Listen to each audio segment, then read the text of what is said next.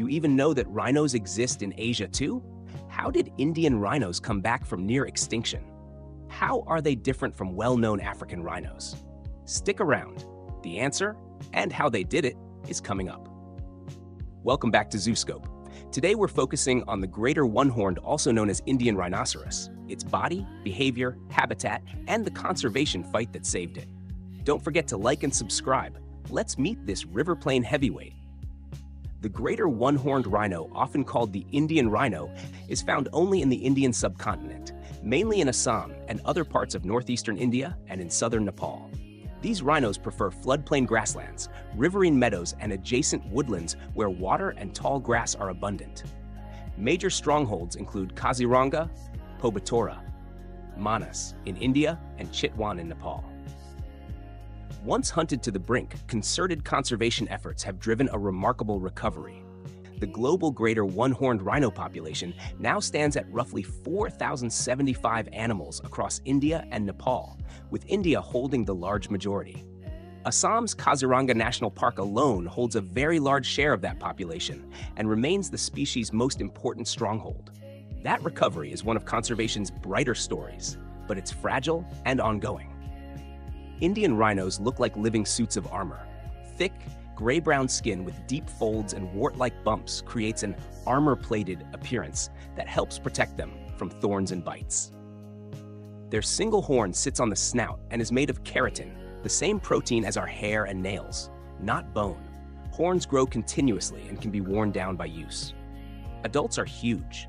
Bulls commonly weigh well over 2,000 kilograms or around 4,400 pounds, while cows are lighter, and body size, plus that folded skin, give them a truly tank-like silhouette. Greater one-horned rhinos are mainly grazers. They feed on grasses, but will also take aquatic plants, shoots, fruits, and occasional browse. Because they strip and trample vegetation and open channels in marshes, rhinos act as ecosystem engineers.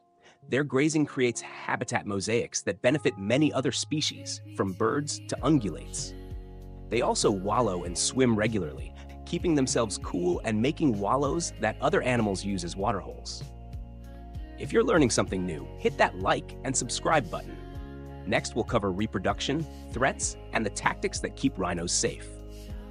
Female Indian rhinos have a long gestation of about 15 to 16 months and typically give birth to a single calf every 2 to 3 years.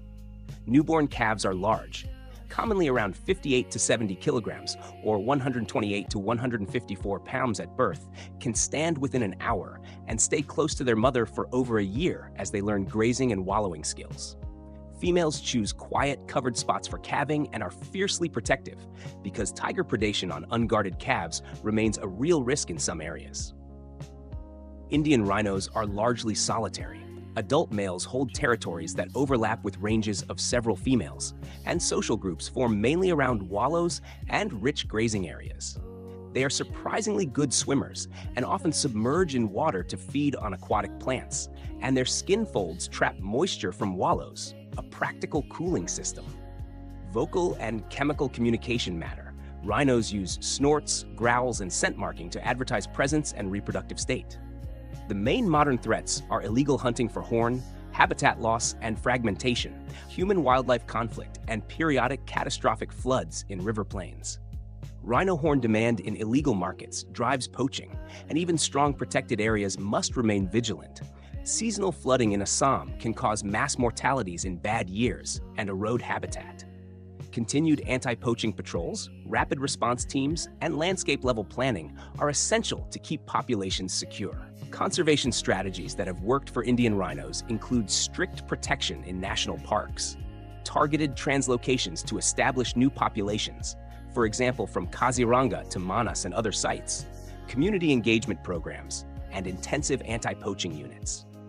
Programs like Indian Rhino Vision and international partnerships have helped move the species from a few dozen individuals to thousands. A huge win that shows what long-term, well-funded effort can achieve. But keeping that momentum requires sustained funding, habitat connectivity, and regional cooperation between India and Nepal. A few fun facts. Their horn isn't attached to the skull the way an antler is. It's a keratin sheath that grows from skin. Rhinos can often be seen with oxpeckers and egrets on their backs removing ticks.